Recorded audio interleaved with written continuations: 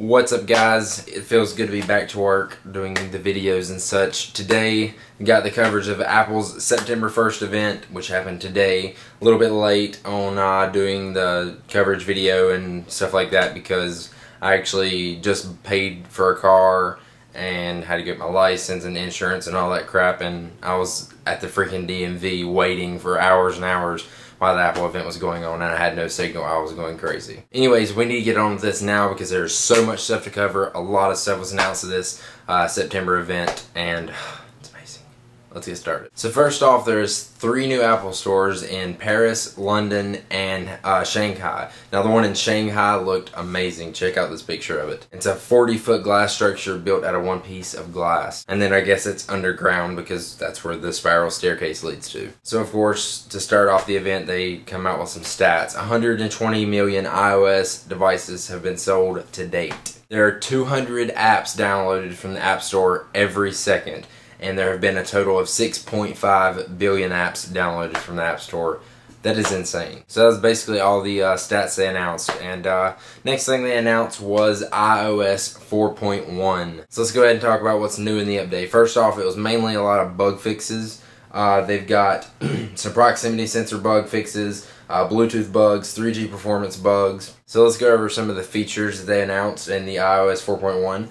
They're adding HDR photos, which is high dynamic range photos. When you switch to the HDR, what it'll do is take 3 separate photos and then combine them all into one. They also announced downloadable TV shows. And then the Game Center, they added some updates to it. It's going to allow developers to have multiplayer in their games, sort of like Xbox Live with a 360. You can get invites from friends, you can get automatically matched to other players that I guess are playing the similar games to you, and some of the other multiplayer features that you would normally expect. And iOS 4.1 will be available next week as a free download. Next, they announced iOS 4.2 for the iPad. iOS 4.0 will bring multitasking, HDR photos, Game Center, wireless printing, and AirPlay, which I'll talk about in just a second. So AirPlay is basically a way to stream photos and videos over the air, and I'll get into that more in a little bit. iOS 4.2 will be available for all devices this November, so a little wait, but it should be worth it. Now back to the stats. They've had 270 million iPods sold to date, and now today, September 1st, they are announcing a whole new iPod lineup, and this is amazing. First off is the new iPod Shuffle. They brought back the buttons. It's got a clip on it. You can add playlists, you can get Genius, and even voiceover. It's got 15 hours of audio playback and comes in 5 different colors: black, blue, pink, green, and yellow. And it retails for only $49. Next up, they announced the new iPod Nano. This is a pretty big update to this device. The new iPod Nano has a multi-touch screen, so no more click wheel. It's 46% smaller and 42% lighter than the previous model, and actually looks similar to the size of the new iPod Shuffle. It's got volume buttons, voiceover, FM radio, Nike Plus, a pedometer, if I'm saying that right. It works in 29 languages, has audio playback time lasting for 24 hours. Navigating the iPod works the same way as it does with the iPhone, iPod, or iPad, so it's going to be similar if you've got any of those devices, and it's going to come naturally to you. You can orientate the screen to go with however you clip it on your clothes with the little clip on the back. And it comes in all the same colors that the iPod Shuffle comes in, plus it has graphite and code red. You can get the new iPod Nano 8GB for $149 and the 16GB for $179. Next, they announced the iPod Touch. Amazing, amazing update.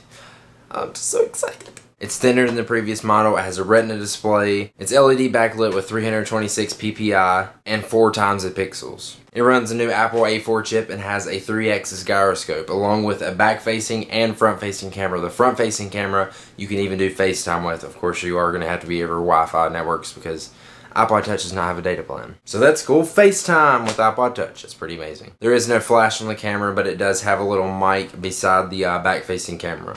It does record an HD video, and iMovie does work on the new iPod Touch, so you can edit videos and upload them directly from your device. The pricing hasn't changed really much. They've got an 8GB model for $229, a 16GB model for $300, and a 64GB model for $400. You can pre-order these now, and they will be available next week. Next, iTunes 10 is available right now for download. If you'd like to download it, I have a link in the description right down there. The main thing in iTunes 10 is they have a new logo. No, just kidding. That's not the main thing, but they do have a new logo. Looks pretty cool. Check it out. They've had 450 million TV episode downloads, 100 million movies, 5 million book downloads, and they're about to cross the 12 billion song download mark. And they have 160 million iTunes accounts. But they announced some new features. The main feature, the only one I'm going to talk about, is Ping. It's basically Apple's new social network in iTunes. What it lets you do is follow your favorite artists, your friends. You can make groups, and basically what it does, it's a new way to discover music. Like, you can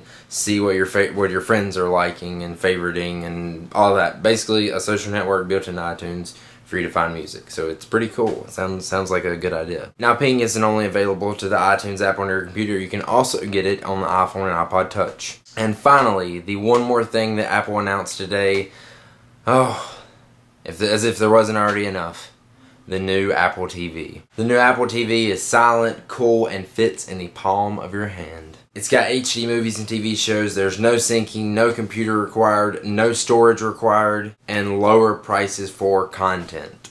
Now, everything on the new Apple TV is in HD and is only rentable. So you can't purchase anything on the Apple TV. iTunes is going to be running first run DVDs for $4.99 the day they come out on DVD in HD. TV show rentals are only going to be 99 cents. Right now they only have ABC and Fox, but like they think, and I think this also, I think more companies are going to jump on board with this. It also has support for Netflix, YouTube, Flickr, photo streaming, and video streaming from Mobile Me. As well as you can stream videos and photos from your local computer just like you could on the previous model. What I was saying earlier about AirPlay, this is where this comes into play.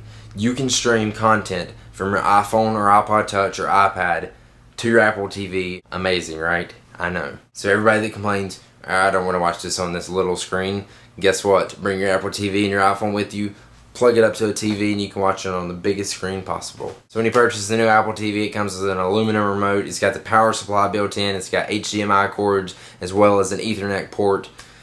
Yeah, it's amazing. The new Apple TV will be shipped later this month in about 4 weeks at an amazing, amazing price of only 99 bucks. So that was what they announced at the Apple event today. Amazing. I'm really excited to try out all these. I'm definitely, probably, hopefully going to be getting all of these products that I just talked about and doing some videos for you guys and getting some in-depth unboxings and reviews and such like that. So hopefully you will stay tuned and go ahead and hit the little subscribe button up there if you'd like to see those videos. I'm going to go because I've had a very, very, very, very stressful day. It's not fun buying a car, even though it's supposed to be. It's really not fun. I don't recommend it. If you enjoyed this, please click the little like button down there. I don't know which side it's on. And also check out the site, Ty'sIPhoneHelp.com. I'll have a link below in the description. And I will see you guys in the next video. Peace.